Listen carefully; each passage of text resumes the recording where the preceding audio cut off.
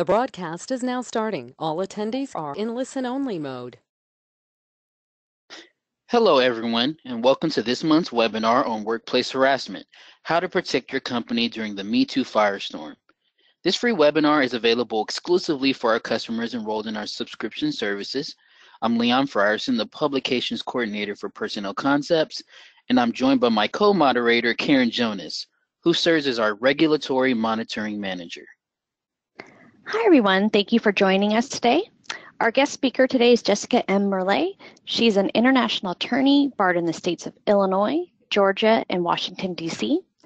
Before launching her own practice, Ms. Merle served as the Tender and Defense Counsel for the Southeastern United States for a large Fortune 500 mass retailer, and this provided her with extensive experience in litigation and legal consulting.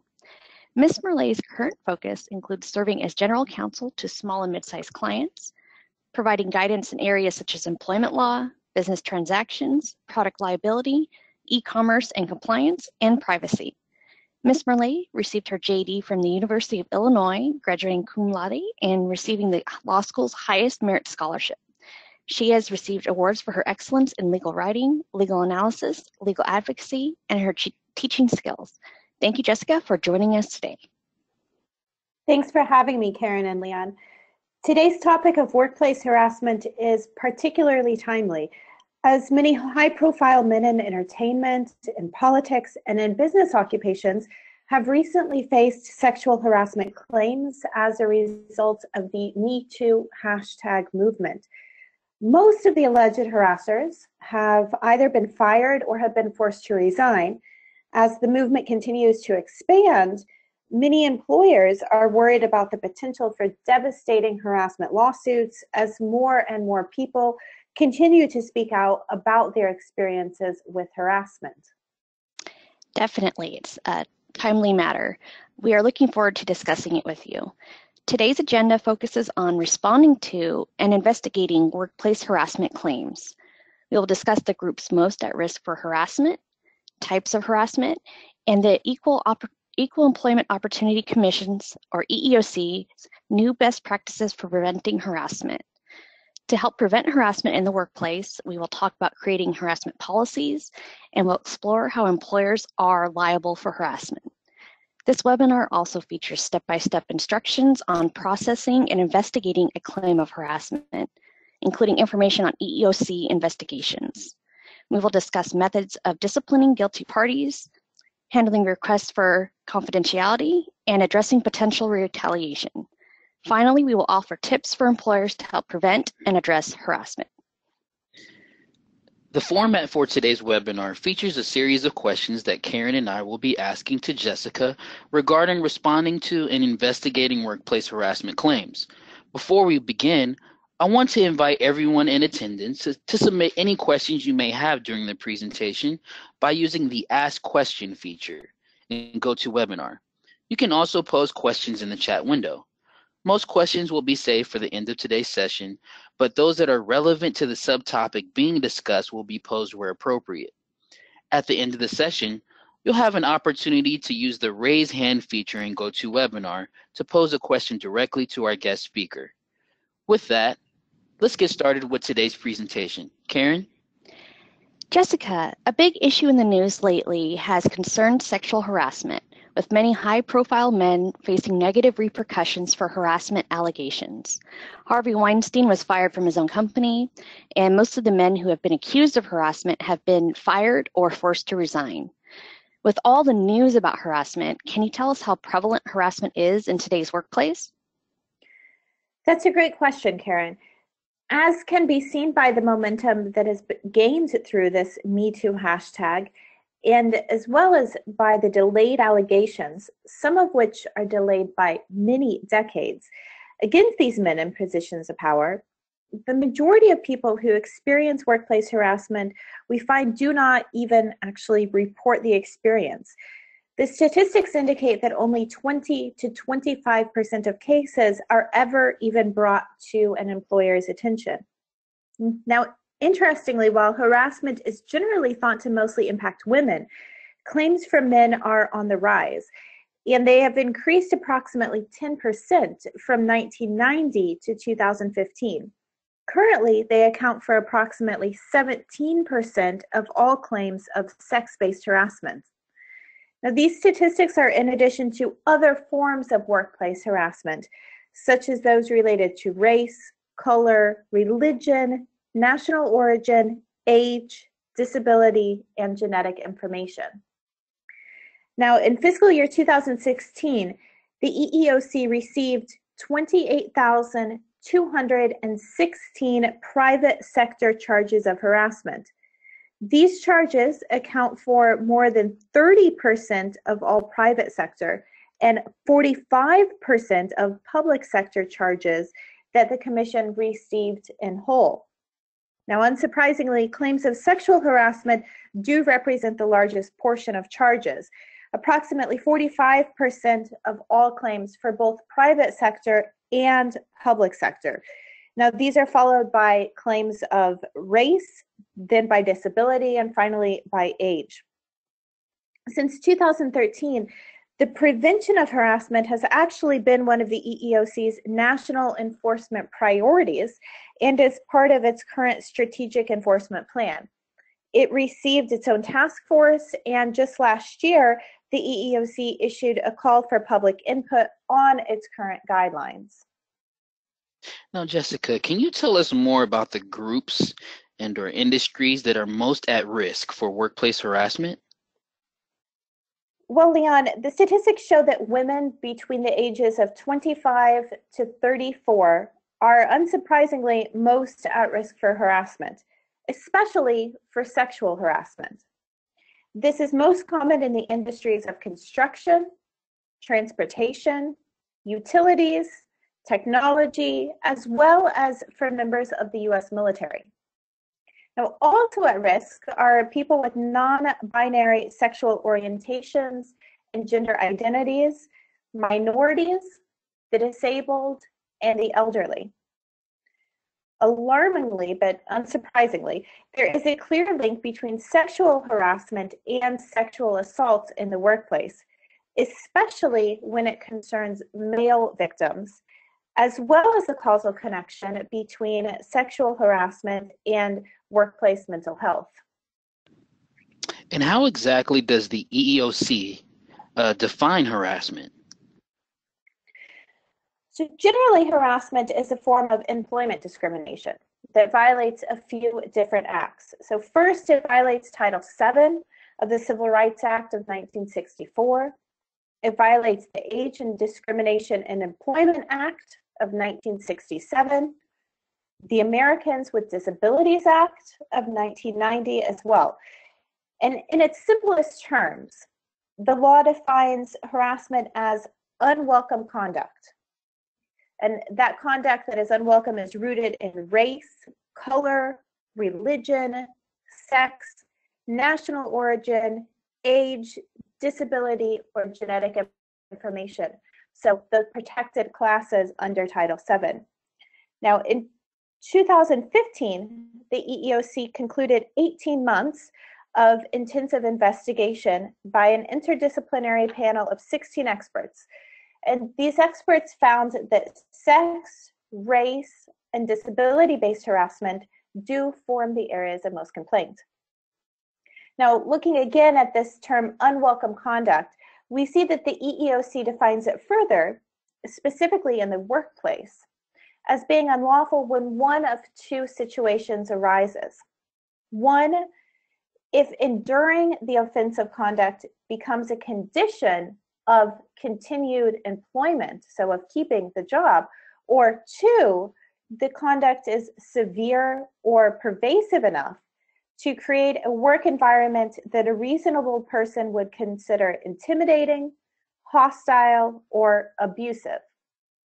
So for example, in the context of sexual harassment, unlawful behavior could include unwelcome sexual advances, it could include requests for sexual favors, or verbal or physical contact of a sexual nature that unreasonably interferes with the employee's work performance, or which creates an intimidating, hostile, or offensive work environment. Thank you, Jessica. What are the types of harassment that employers should be looking to avoid in the workplace? Well, in general, we have two main types of sexual harassment or harassment in general.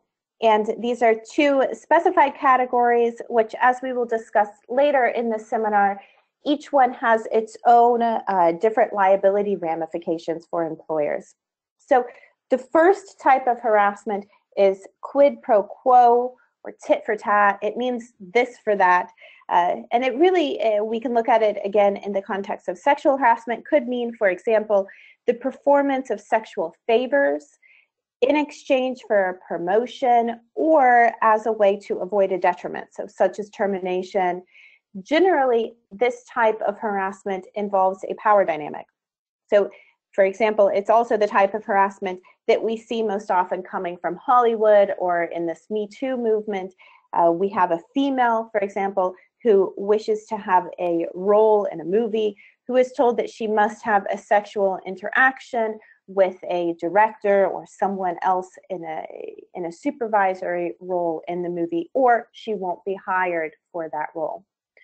So the other type of sexual harassment that we often see in the workplace, or harassment in general, is a hostile work environment.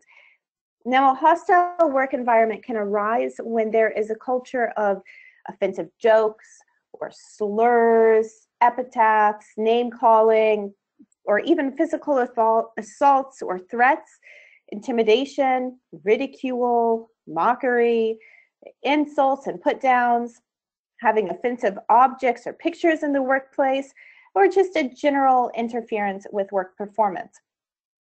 Where those things are so pervasive so as to create an intimidating or a demeaning work environment that negatively affects the employee's ability to perform. Now, it's important to note that in this type of harassment, on the other hand, things such as petty slights or annoyances and isolated incidents, unless, of course, those incidents are extremely serious, they do not give rise to the level of illegality that is deemed to be harassment under this idea of a hostile work environment context. Now, it's important to note that regardless of the type of classification, so regardless of whether it's quid pro quo harassment or hostile work environment harassment, harassment can include a whole variety of circumstances. So it can include the victim's supervisor. It can include another supervisor who is not in the chain of command over the victim. It can include any agent of an employer, can include a coworker, or even it can include a non-employee of the company. And again, the victim does not actually need to be the person who is harassed. Rather, it can simply be anyone who is affected by the offensive conduct. And then finally, it does not actually need to result in any kind of economic injury to the victim. And of course, it should also go without mention that harassment can affect equally all employees of all genders, of all ages, races, nationalities, and other characteristics. Thank you for breaking down those types of harassment, Jessica. Now, has the EEOC released any new guidance or help for employers to prevent harassment in the workplace? Yes, it has. So as I mentioned, the harassment is one of the EEOC's main focuses right now. And so in November of last year, it released an informal guidance document called Promising Practices for Preventing Harassment. And this report is based off of the findings of that task force that I mentioned earlier. And the task force identified and lays out in the report 5 core principles that have generally proven to be quite effective in preventing and in addressing harassment. So those are: 1, having committed and engaged leadership; 2, consistent and demonstrated accountability; 3, strong and comprehensive harassment policies; 4, trusted and accessible complaint procedures; And 5, regular interactive training that is tailored to the audience and to the organization. So this report includes checklists that are based on these principles to assist employers in preventing and in responding to workplace harassment. And the practices identified in the guidance are also primarily based on these checklists. Now, although the practices are, of course, not legal requirements under any federal employment anti-discrimination laws, they may enhance employers' compliance efforts. And really, especially with the EEOC's current focus and the current nature of harassment in general, there has never been a more important time for employers to go ahead and to develop a plan for addressing a harassment claim. Thank you, Jessica. Those sound like good recommendations for employers. Can you explain how employers are liable for workplace harassment? Yes, absolutely. So the laws that relate to harassment can be very complex, and they are impacted not only by federal anti-discrimination laws, but also by multiple state statutes, regulations, and case law as well. So thus, it's critical that employers not only be aware of, on the federal level, the anti-harassment laws, but in addition, they really need to take special note of their own state laws, because those state laws may, in fact, more broadly define harassment and impute liability on employers. Now, it is also critical to note that an employer's legal responsibility to investigate harassment does not begin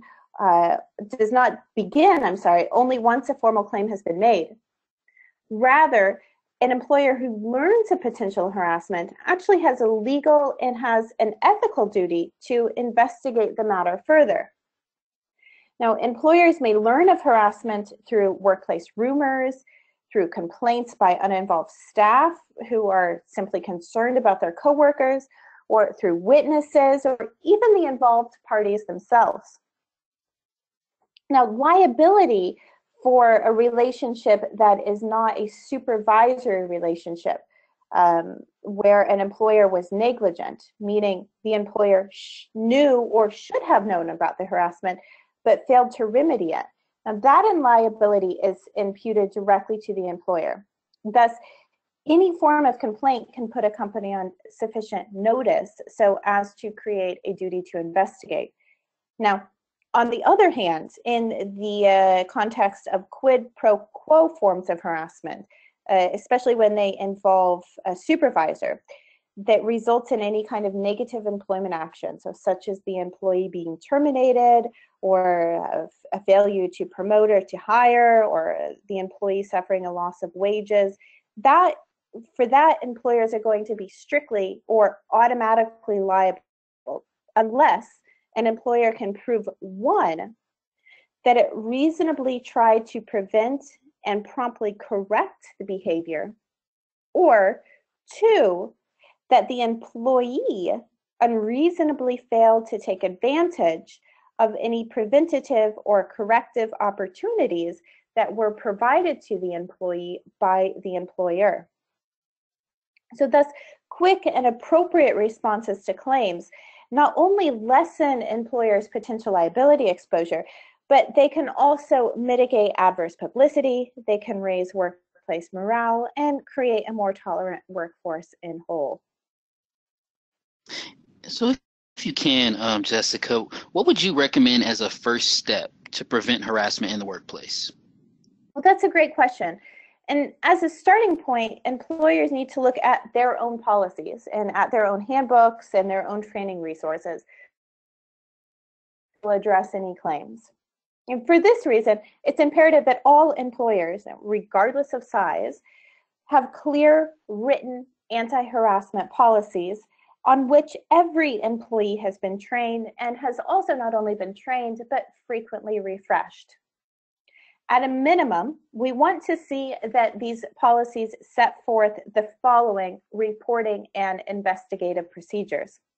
So first, a policy needs to have the appointment of a key employee who will process all claims of harassment and who will act as a point of contact for any concerned individuals.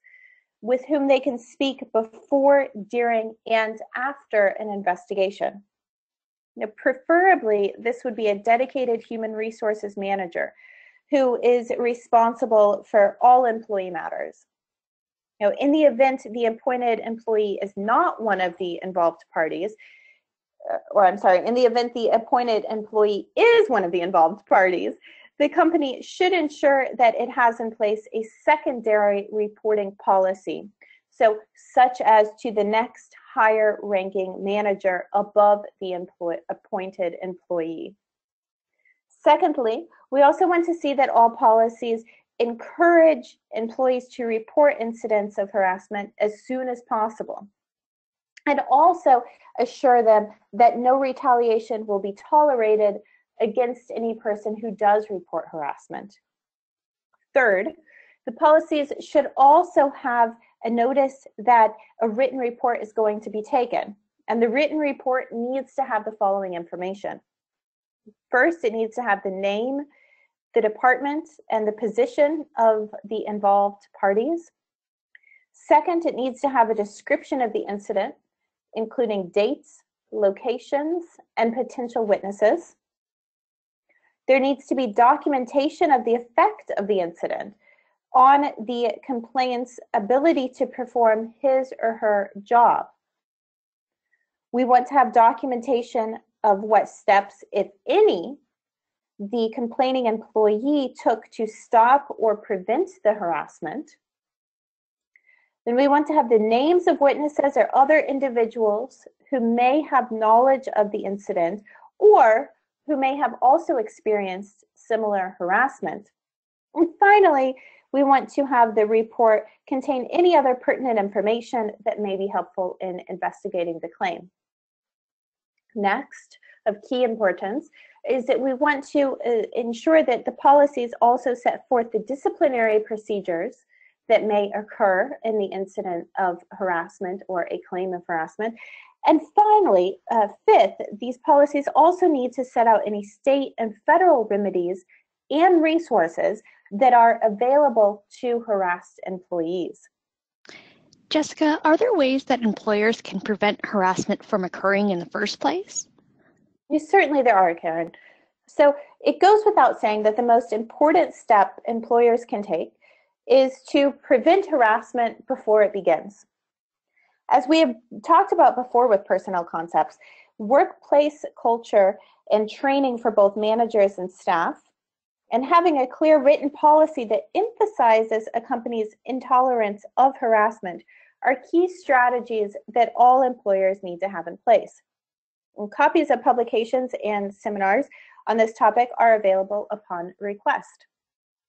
And also, employees who observe that employers actually take matters seriously and who have been provided written guidance and who have open, safe communication channels are much less likely to resort to costly public litigation than employees of companies who fail to acknowledge or fail to discuss the potential for harassment. So a holistic approach to harassment prevention should be every employer's goal. Okay, ma'am. Before we move forward, I do want to let the audience know that we will be sending out the presentation following today's webinar. So just take note that you will have the information for you after you'll receive an email. So don't worry about taking too many notes or anything. So that was for you, Amy. And Jessica, moving forward, what steps should an employer take if they receive a report of harassment or suspect harassment is occurring in the workplace? Sure. So internally, employers need to first take these following steps upon receiving a harassment claim. So first, the claim needs to be promptly reported to the appropriate person. So if it was made to a supervisor or to a manager who is not that appointed contact for employment-related matters, needs to be provided to that contact. And because of this, it is critical that all managers and supervisors actually receive supplementary training on how to handle harassment claims that come to them and how to comply with the company's written policies. So after the report has been made, we want to then do a written initial report that complies with those policies and takes down that information that is set out in the policies given to the employees. Now next, and very importantly, the employer needs to then notify its outside employment counsel. And this is because claims of harassment, as we mentioned, can have very serious liability consequences. And these can include punitive damages as well if the harassment is allowed to persist or if a claim is not otherwise properly addressed. Now, in no event really should an employer attempt to navigate or to handle a claim of harassment itself without retaining outside counsel whose knowledge of the complex laws surrounding harassment can assist with then evaluating liability, addressing the claim, and determining if an early resolution is possible. So after that, employers need to ensure that they have reported the claim to their appropriate insurance carriers. And this includes any employment practices liability insurance policies or riders. And the failure to promptly report a claim actually can result in a denial of coverage. So it is critical to do very swiftly. Next, generally companies want to notify the board of directors and other C-level employees of the claim if appropriate. And then finally, employers then would also want to consider whether notifying the entire workforce or otherwise addressing the matter perhaps publicly is appropriate. And this is especially in light of the social media age and what we've seen from the momentum gained through the Me Too hashtag. So it may include, for example, hiring a public relations director or creating a carefully drafted statement. Thank you, Jessica. Can you explain how employers should conduct investigations into harassment?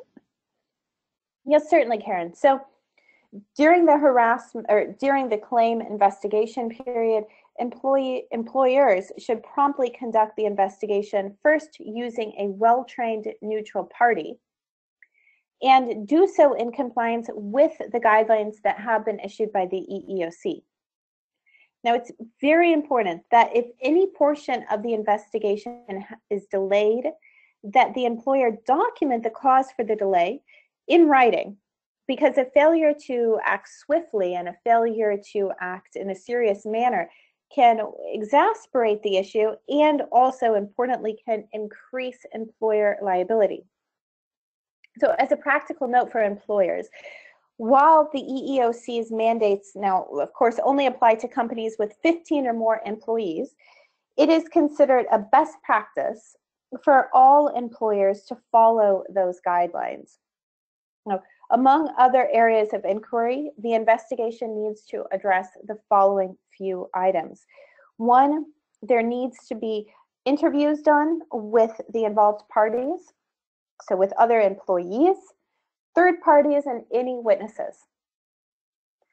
There needs to be a review of emails and other communications, and in the present day, we see this extending to WhatsApp messages, to text messages, to Skype chat logs, all of that kind of stuff. We also need to have a review of the personnel file of the accused harasser completed to look for past misconduct and any past discipline. Of course, we want to preserve all documents, and those documents need to be preserved for a time period that the employment counsel will set with the employer. Then we'll determine what action should be taken, which may include additional training and may even include discipline. And then finally, the employer needs to prepare a final written report and, very importantly, give a copy of the report to the involved parties. And then after that, we want to see the employer take appropriate disciplinary action, of course, during the investigation. And this may differ based on the circumstances. But in any event, it's critical that the discipline that is given is in line with the written corporate discipline policies that have already been provided to the employees. So some standard discipline actions include placing the accused on paid or on unpaid leave, pending the outcome of the investigation. Also, altering work assignments or supervisors is necessary so that the party's conduct is lessened. And even if requested, we can allow the alleged victim to take paid time off if appropriate. And then after that, we also need to take appropriate post-investigation disciplinary action, of course, again, if appropriate.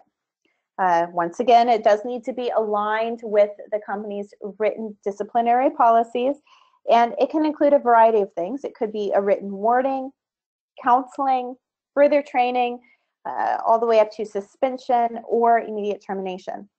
Now, importantly, we also like to see that discipline includes listening to the request of the victim in resolving the claim. So, for example, the victim may demand reassignment, an apology, or additional training. And then finally, we want to review and revise, if appropriate, the company's current anti-harassment policies, and also to conduct refresher training on them for all employees.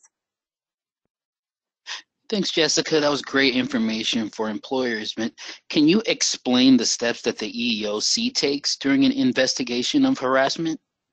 Sure. So if an employee goes ahead and files a charge with the EEOC, there is a 180-day time period to do so, and then the employer will have the burden to explain what has occurred, and this explanation needs to be in compliance with the EEOC's demand. Generally, the EEOC wants to see a request for more information, for documents, as well as a formal corporate position statement coming from the employer. Now, once the EEOC's investigation is complete, and importantly, regardless of the EEOC's decision, a right to sue letter will be issued to the employee. And this gives the employee 90 days, during which time he or she may bring suit. Now, I think all employers probably are interested to know that in 2016, more than 80% of those 28,216 claims that I mentioned previously, 80% of those were either found to be meritless, about 65%, or were administratively closed, around 18%. So that being said, though, employers should note that the damages from those remaining 20% or so of the harassment-related claims that were found to be with merit, those damages that were collected were around $125.5 million in 2016 alone. And of course, that does not take into account attorney's fees or litigation costs that may further reduce the bottom line and which divert valuable resources away from employers. So as I mentioned, regardless of the outcome of an EEOC investigation, the employee still is going to have the ability to file a lawsuit based on both federal and state claims. And because of this, employers need to stay vigilant during any applicable statute of limitations periods. So specifically, while victims generally have 6 months to file a charge with the EEOC on the federal level, on the local state level, these statutes of limitations may be quite longer, so they can range from 300 days or more. So for example, victims have up to 3 years from the last date of harassment to file a claim in New York and in California. So in many instances, we actually see that victims threaten or commence litigation against a company that fails to really promptly and appropriately move to resolve a claim of harassment.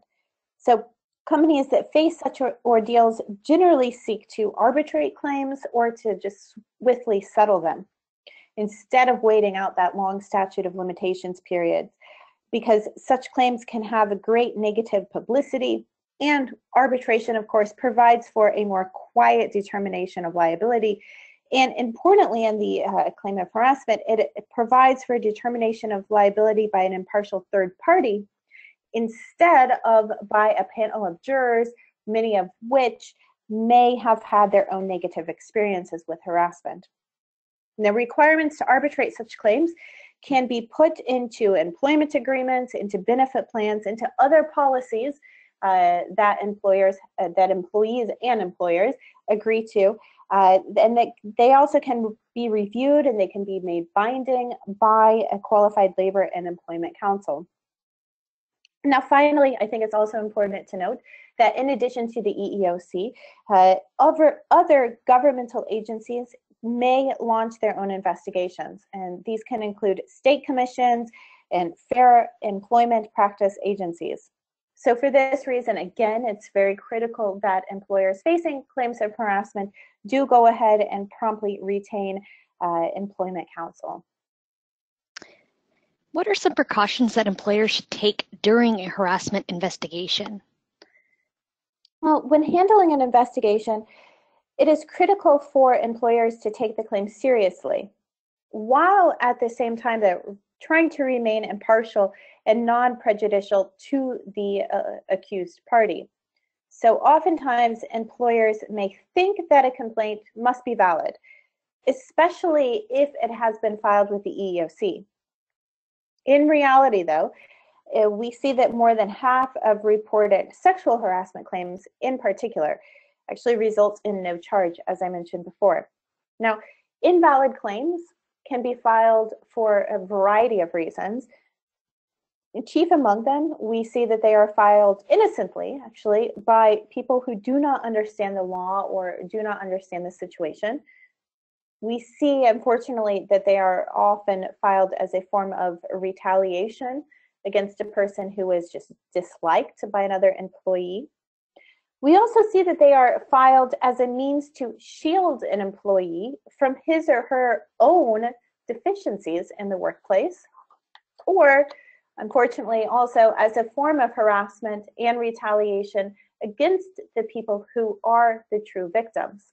Therefore, it's important that employers do not make any determination of guilt or of innocence or undertake any disciplinary measures until a claim has been fully investigated together with counsel.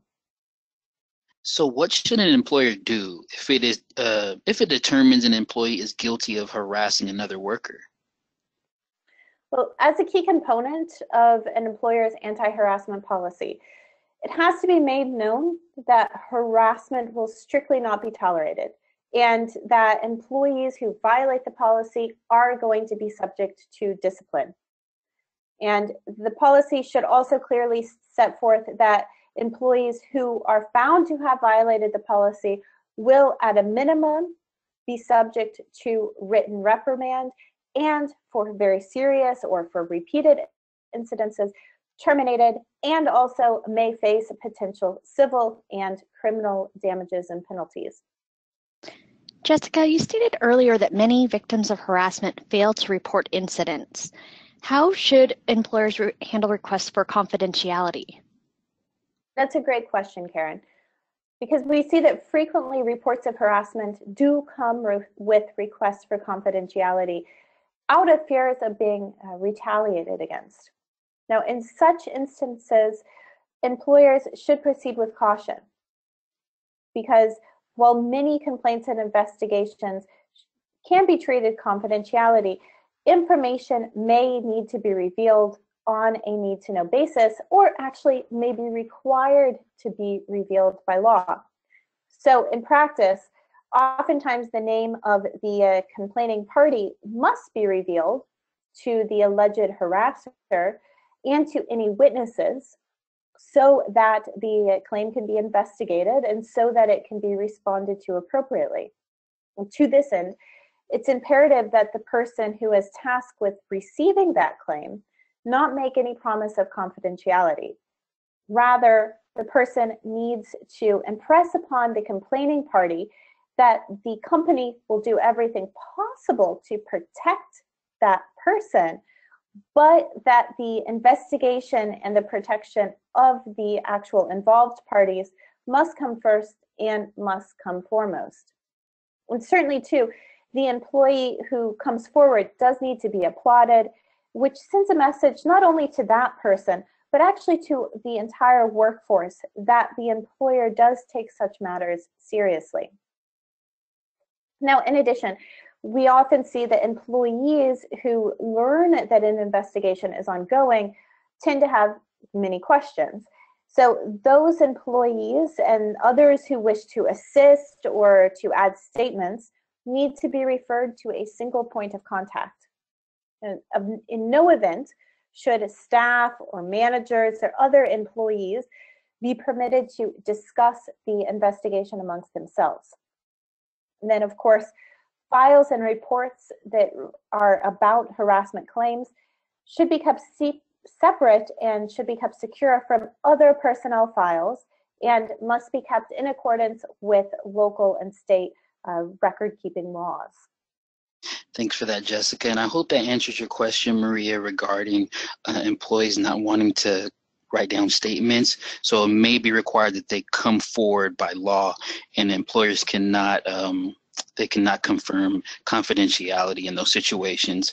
So moving forward, Jessica, how should employers address retaliation claims? So hand in hand with the concerns about confidentiality, companies really must be aware that retaliation does oftentimes occur against people who report harassment. And it occurs in a few ways. So we have professional retaliation, such as being denied a promotion, social retaliation, such as being ignored by other coworkers, and administrative retaliation, so such as being reassigned.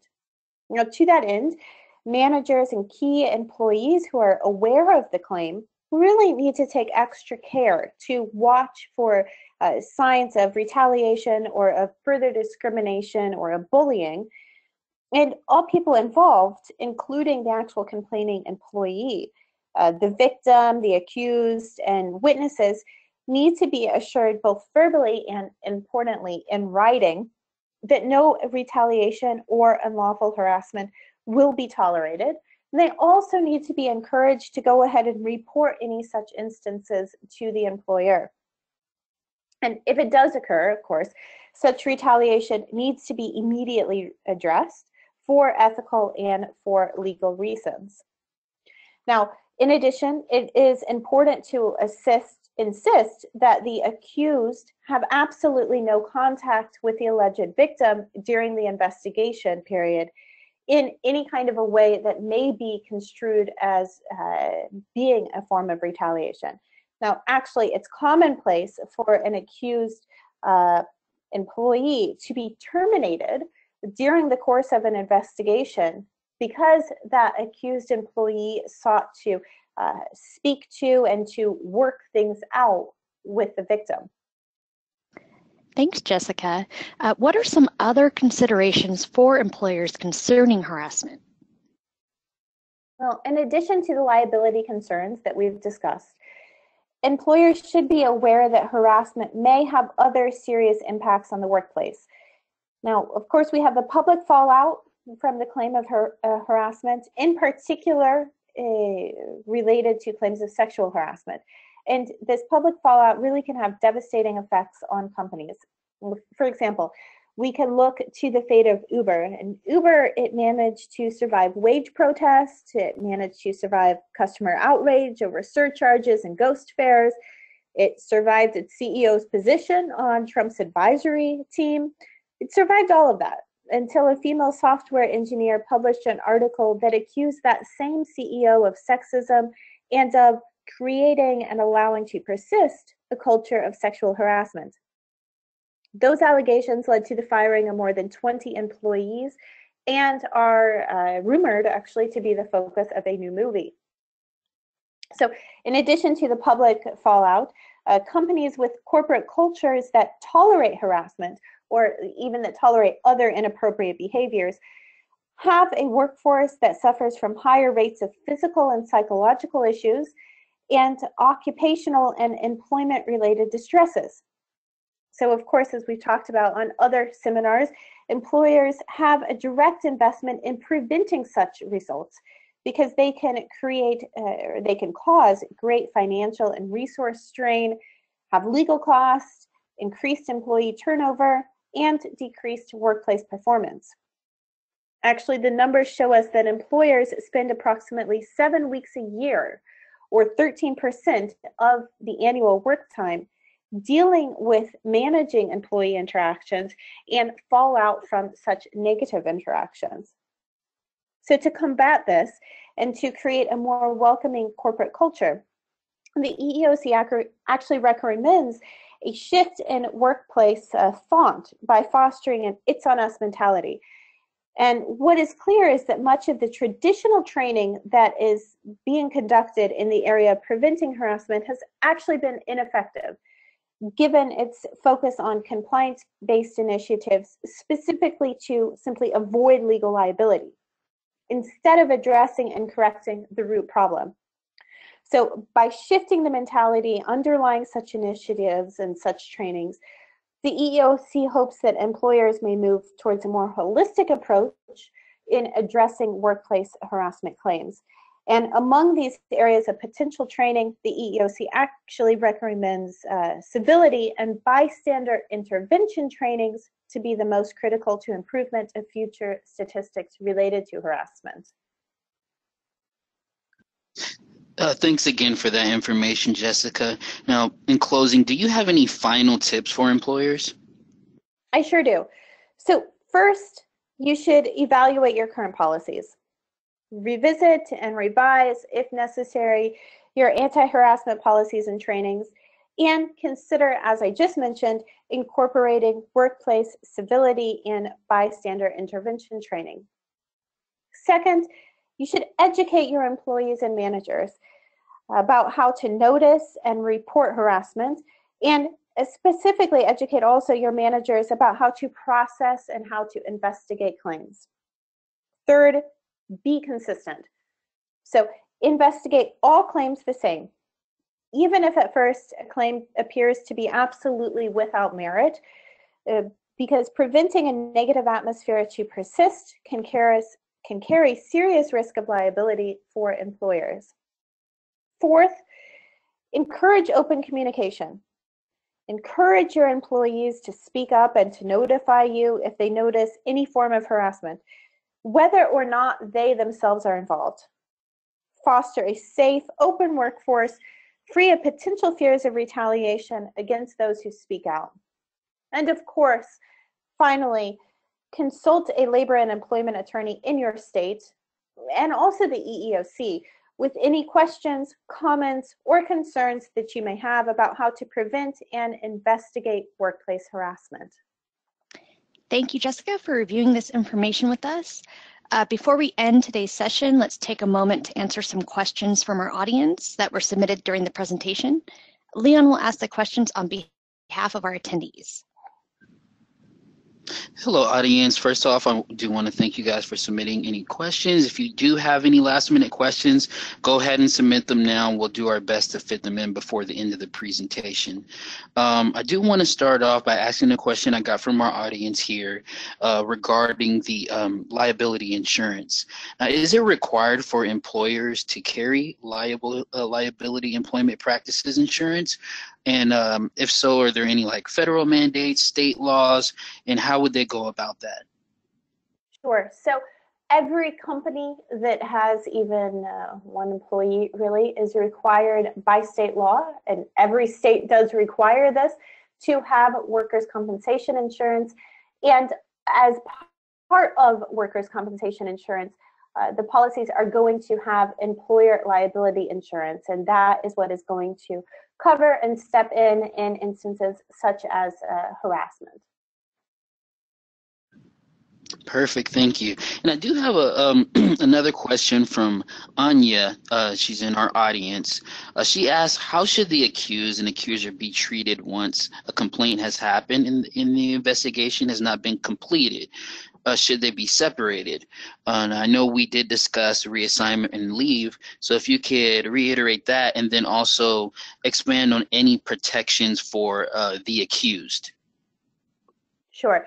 So generally it's best if we can separate the parties that we go ahead and do that. Of course, it's not a requirement, although depending on the circumstances, that may be warranted.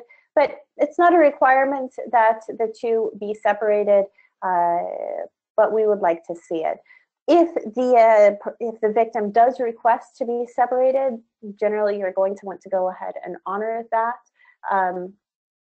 The other thing that we do see, as I mentioned, is that a lot of times if the parties are not separated, the accused will try to talk to or to work things out, as you may say, with the victim. So we want to make sure that that hopefully that doesn't happen, because it can only make the situation worse. And of course, at this point, the employer really has much more of a responsibility to be watching the situation and ensuring that no other types of harassment or assault even are able to occur. So we want to make sure that they are separate if possible.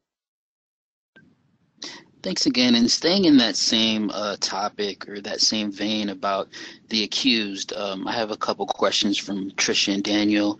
Trisha asked, how do you handle after investigation a false claim of the accused? So are there any repercussions for the accuser, or how would you go about that situation?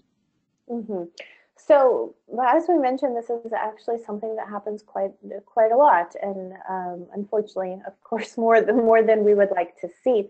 And really, it's going to depend on what the false claim, how did it arise, right? Because we see, for example, false claims arising simply because there is another employee who maybe doesn't understand the circumstance or doesn't understand the nature of what is going on, right?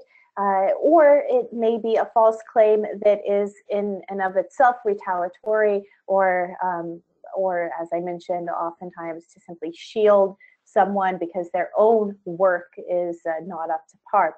So it's going to depend on what the what the circumstance was, right? What gave rise to it. If it is the later, if it's one that is based in retaliation or to shield an employee from his or her own subpar work performance, that does need to be taken seriously. And here's again where you want to look at your policies, your written disciplinary policies. Of course, that may be something that is grounds for immediate termination. And of course, it also may give rise again to some kind of action, or not liability for an employer, but personal civil action from the accused. So that's also something that can be considered. I wouldn't necessarily suggest anyone suggest that, but that is another situation that can arise. Thanks again, Jessica. And I did mention the question from Daniel. I'm going to try to mesh it with this question from Dave. It's kind of in the same topic. Daniel asked, what is the standard of proof for a claim if an employee A says they're harassed and B says, no, I don't. No, I didn't do any harassing actions. And then Dave kind of alludes to that, asking about he said, she said conflicts and who's lying. Can you just speak to the standard of proof for a harassment claim? Mm-hmm. So, of course, the burden is on the harassed employee, right? So it is on the person who is claiming to have been harassed to go ahead and prove that the conduct was hostile, abusive, created a workplace that was not comfortable, etc. So the burden of proof is there on the employee. Thanks. And then I see this as a potential situation that could affect a lot of workplaces. So I'd like to ask this question from Melissa. She says, we've had some conflicts that appear to be between generations, and that the older workforce is butting heads with the younger workforce. Do you have any advice for dealing with, without alienating either mindset, that one's too sensitive or that the younger generation may find the older mentality offensive? Is there any recommendation that you can to kind of alter that workplace hostility? Mm-hmm. I think that's a really good question, and one that maybe we're not addressing enough in this discussion that we're having specifically about sexual harassment. it all comes down again to the trainings and to the policies. So the more comprehensive that an employer can be in a policy, the better it's going to be.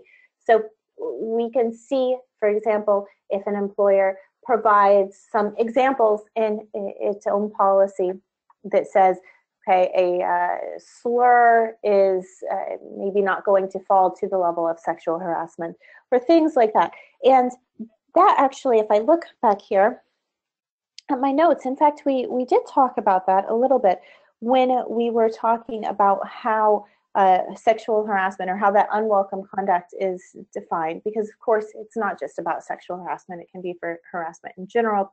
And so if we have in our policies a very clear set out something that says unwelcome sexual advances not okay, right? Or jokes okay, things like that. The more examples we can provide, the better. And of course, the more training as well that can be provided, the better. Perfect. And then speaking of training, Army did ask about any recommended trainings, and actually we're going to be giving you some information on that towards the end of the presentation. So just hold up just a second, Army, for that. Now, in regards to Vanessa's question, she asked, as an employer, is it a good idea to have a sexual harassment hotline? In terms of a sexual harassment in employee, or I'm sorry, in company hotline, I think that it's a good idea to have it in the sense that you have someone to whom the harassment can be reported. If it is simply as a means of saying, yes, this is sexual harassment, or no, this is sexual harassment, probably we do not want the employer to be giving any sort of judgment on that, right? So if it is a means to take in complaints of sexual harassment and a way to investigate claims, that is absolutely a wonderful idea.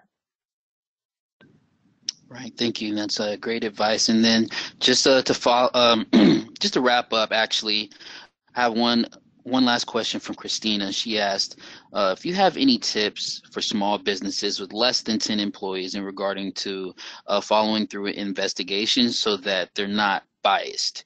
If you could just give any tips or recommendations for small businesses. Mm-hmm. So I think one important thing to note, right, for all employers that are listening is that really, regardless of the size, the investigation needs to happen the same way. The policies need to be the same. The trainings need to be the same. So that all doesn't change. The only thing that changes is, of course, what laws are applicable depending on employer size. So even though the company may be smaller, it's still important that we look to the policies that are in place, to the trainings that are in place, and refer to those. And for this in particular, if you are a small company, of course, there is much more, not risk, but there is much more of a situation to arise where there is, like you said, where there is bias, or where there is even the inability, for example, maybe to reassign someone, where there is much more chatter perhaps about what is going on. We simply want to ensure that everything is approached really by an independent third party, and really you actually can hire these kind of people to come in and conduct the investigation. And that's a great idea, to use an independent third party. So someone that is not so involved in the day-to-day life of the company. Something like that is a really good idea, as well as, of course, involving your outside counsel to ensure that everything is done in a way that is going to have the appearance, at least, or hopefully also have the effect of being as unbiased as possible. Thanks again, Jessica. At this time, we're pretty much out of time. We do have a few questions, very specific questions that we'll make sure to get back to you guys on. So like I said, unfortunately, we have run out of time, and all unanswered questions will be forwarded to Jessica via email, and her responses will be sent out to all the attendees in the next coming days, along with the presentation. I want spend a special thanks to everyone who submitted questions about today's topic, and thanks to Jessica for taking the time to answer them. Karen? Hi, we had a question about training videos from Army. Just wanted to let you know if you'd like more information about preventing harassment in the workplace. We do offer a variety of training programs, including our innovative workplace civility training program, which actually helps employers train their employees to develop civil behaviors to help prevent the root causes of harassment. And we also have a new harassment investigation procedures compliance program available. And this explains the harassment investigation process in more detail and does include forms and sample policies to use during a harassment investigation. You can call customer service at 800-333-3795 for more information. And this concludes today's webinar. Thank you for attending today's presentation. We hope you found this information useful in understanding and preventing workplace harassment. Thanks again to Jessica for being our guest panelist. We look forward to continuing to work with Jessica on future presentations. And to all of our attendees, thanks for choosing Personnel Concepts as your provider of workplace compliance solutions. Have a good afternoon, everyone.